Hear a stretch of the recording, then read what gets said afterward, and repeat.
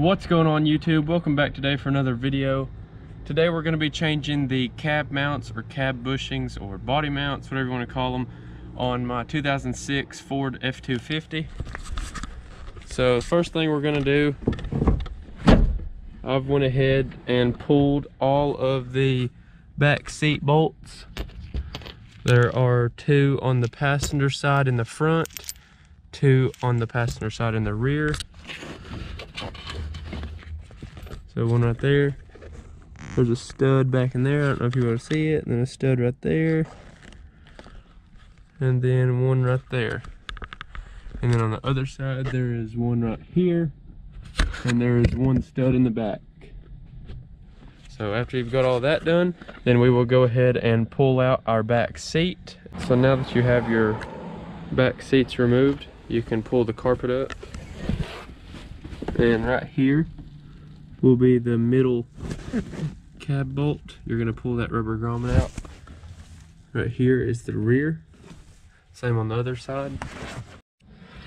Same thing right here in the front. You have your rubber grommet. Your bolt is down in there. Underneath the hood,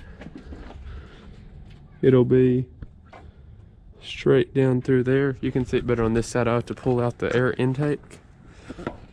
Right there. Right there you can see it pretty good. Right there. So our next step will be loosening up this bolt right here, and then of course the one in front of the front seat and the one underneath the hood.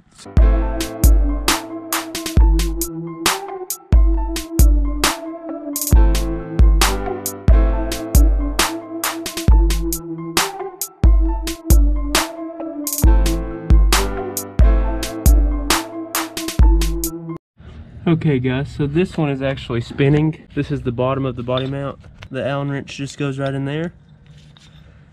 And then you just spin it from the top. Once you have that out. Now that we have the two rear bed bolts removed, we're going to go ahead and go to the front seat and remove that one.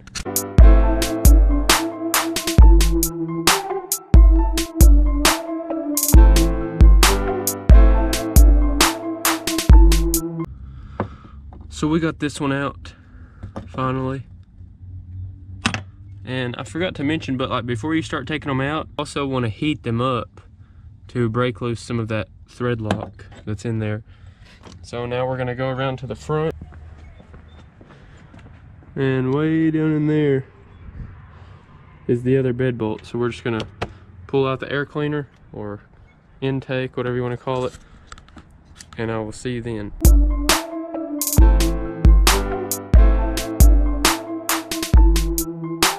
So now that we've got all of the body bolts, cab bolts out on the driver's side, we're going to go ahead and loosen up all of the ones on the passenger side, probably about ½ inch. We're going to go ahead and back them out about ½ inch. And then we will start jacking up the cab from the driver's side. So after I get the bolts backed out on the passenger side, I will show you how we're going to be jacking this thing up. So we have our 3-ton floor jack, a 4x4, and then a 6-ton jack stand, and it's going straight up to the cab support. And you just want to jack it up just high enough to pull out the cab mount. And as you can see, these factory ones are gone. So that's why the body lines on this truck weren't perfect right here with the bed. So once we throw the new ones in there, they will then be perfect. So we're going to go ahead and jack it on up just a little bit more, pull them all out, throw the new ones in, and then I will see you on the other side. So here's the worst one that I've came across so far until I pulled out the other side. So there was one of them. That one's not too bad. That one's not too bad. That one's just starting to crack. But check this out. This one, on the passenger side in the rear, it's gone. So that's where the clunk was coming from, and that's why the body lines were so bad off in the rear. So as you can see, this stuff just falls apart. And then let me take this out. And then you can see this one as well. I mean, this one is just shot. But that's crazy. Check that out. It's not even there. So this thing should be a whole lot smoother and a whole lot quieter whenever I hit bumps now. So we're gonna go ahead and pull the other ones off and then throw this thing back together, and I will show you a few tips and tricks that I learned.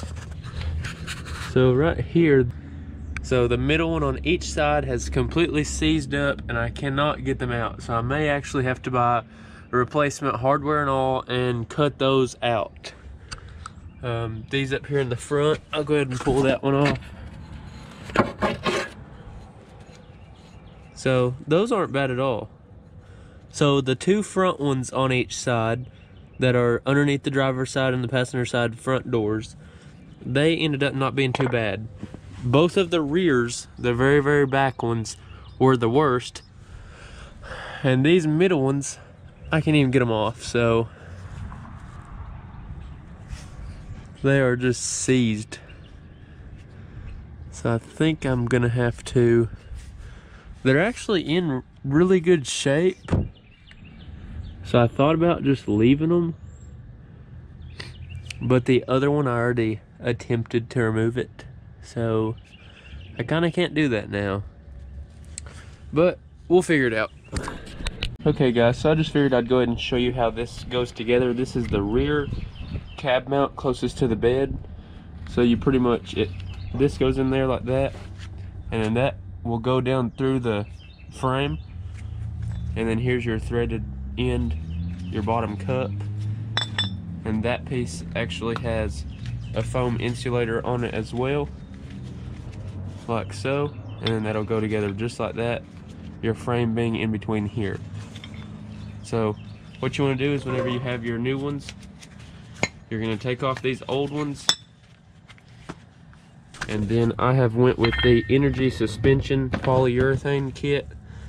It's on Amazon. I think it was like 95 bucks. I picked it up. While doing a lot of research on which cab mounts or which cab bushings to purchase, pretty much stay away from the Daystars, at least on the 2011 and up trucks at least.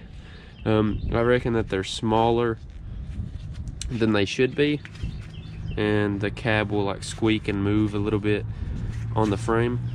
So these came super nice. It was like 2-day delivery through Amazon Prime. I'll have the link to those in the description below.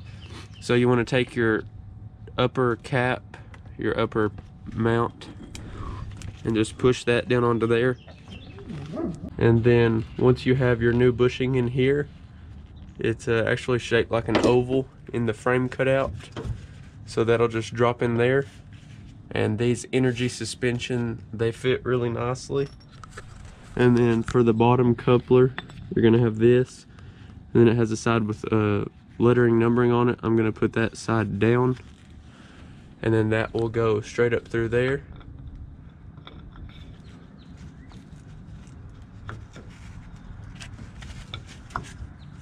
And that all fits together very nicely, and then you'll just run your bolt through there. So this one right here in the middle, it'll be the third one from the front. This one right here is actually, now this is just how mine is. Mine's a 2006 F250. Mine was seized in there, so it actually has a metal sleeve that goes up to the middle. So this is the top. It would sit like that, and then the cab would come down on it. This piece actually goes up onto it like this. So the sleeve in the middle of that was actually seized, and I had to take and cut it out.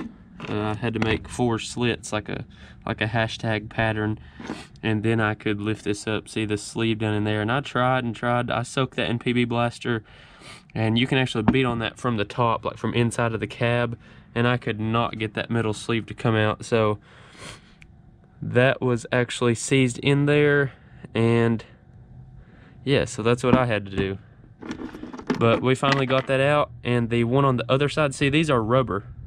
This one isn't foam like the other ones, so really, you probably don't even have to replace that. So if you don't feel like doing the work, you really don't have to replace that one if yours is designed like that. But you can tell just by feeling of it if it's rubber or if it's the foam material.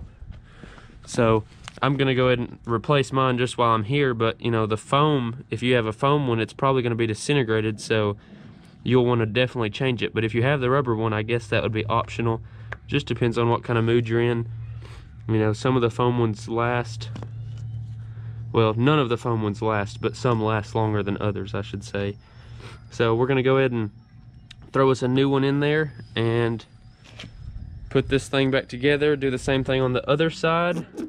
So as I said, we're just waiting on these center ones to come in at the Ford dealership, and then we will throw that in there. These things deteriorate in like 3 to 5 years. You know, like I said, this truck is a 2006, so it's 13 years old. The cab bushings really are in decent shape. I would assume that's from the low mileage, and it's always been garage kept. The previous owner told me that it had always been garage kept, so I guess that's what saved them a little bit. But the passenger side rear cab mount was completely gone, and then the driver's side rear cab mount was almost gone. But we'll go ahead and show you this. So this is the rear cab mount on the passenger side, and it's supposed to look like this. So as you can see, that just completely fell apart. So we're gonna wait on this to come in from the Ford dealership. So whenever those get here in the morning, I'll go ahead and throw those in. As far as skill level of this job, as long as you have a 3-ton floor jack and some sort of way to jack it up on a level surface, concrete or blacktop, I would say that this is a 5 out of 10 skill rating. Pretty much just removing the back seat would be a little bit of a job, and then you pretty much just flip up the carpet, zip all the bolts out. I think on the 2008 and up, on the 2008 and up, you're not supposed to use an impact gun on them. On these, you actually can use an impact gun. I wasn't really sure of that, so that's why I didn't use one, but I ended up doing the other side with an impact gun because it's actually just threaded in there. There's no cage nuts like on the newer body style. On the 2008 and up, I think you go from the bottom instead of coming in from the top. So that middle bushing, we finally got it in from Ford. And what the deal is there are prongs on the inside that grab that as it goes through there. So whenever this goes up through there, like this, it'll grab that, and that's why I could not get that one out. But these are actually rubber, so like I said, that will be optional whether you want to go through that and change that or not. And really, this isn't even removable. So I don't know how you would go about removing that and changing that out, because these will not come off of there. But these are rubber anyway, so they won't deteriorate like the foam ones. So I'm gonna go ahead and throw these in, and then we will be done and back together. So we got all of the bolts back in, caps put over them. So last thing you want to do is go ahead and put your seat belts back on, then just throw the carpet back down, put your back seat in, bolt everything up, and you are finished. So I'd like to thank everybody for watching this video. If you enjoyed, please give it a thumbs up, like, subscribe. We are going to go ahead and throw this thing back together, and I will see you on the next one. Peace.